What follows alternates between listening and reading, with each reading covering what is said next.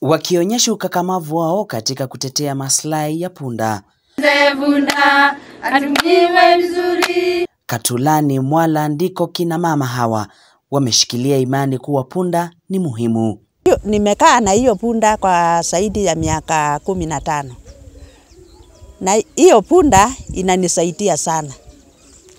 Juu hiyo punda nikiwa nayo nachotanga maji, hata napeleka mbolea kwa shamba. Hiyo punda inanisaidia mimi. Kutoka kuzaliwa kwangu mimi naishi na punda. Ng'ombe zangu zinatumia maji.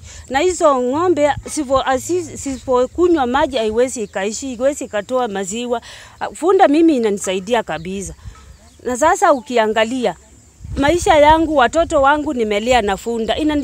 Inanisaidia kujenga hizi mboma na chotanga changarawe, kila kitu yote natumia punda yangu. Na hizo punda hata sikiwa 10, mimi nafurahi sana. Hata sitaki mtu anguse punda, sitaki mtu ati awe anatumia punda vibaya. Mimi hiyo punda maisha yangu ndio natumianga.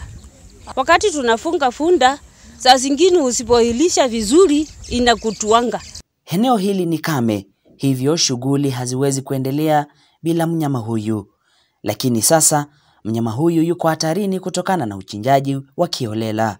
Tunze punda atumiwe vizuri, tutunze punda atumiwe vizuri. Katika kaunti ya Machakos ni punda 23,344 waliosalia, wengi wakiwa katika hatari ya magonjwa na pia kuchinjwa.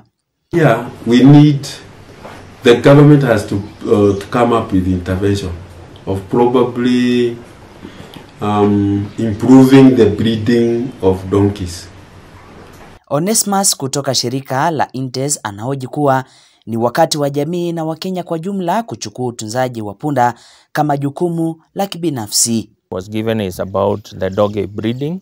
It's a challenge to improve the breeding, the population of the dogs, because they are naturally slow in giving birth.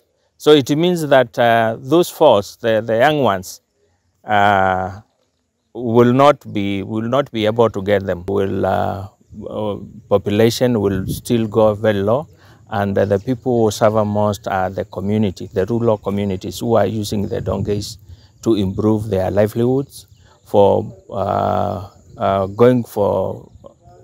They are using the donkeys to fetch water, to do plowing, and they're also using them for farm activities like taking the manure to the farms. So if the donkeys population continues to go down, it means that we'll be having so many cases whereby the poverty levels will increase.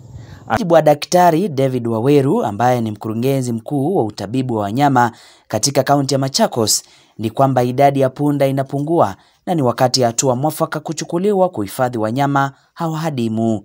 Yeah, we need, the government has to come up with intervention of probably improving the breeding of donkeys.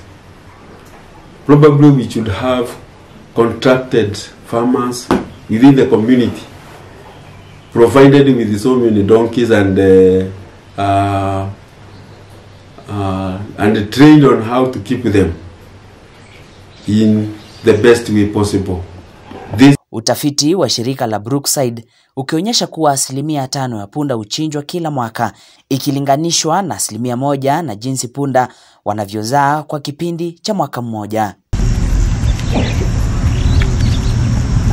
Brian Zioki, makala ya jamii na Undugu.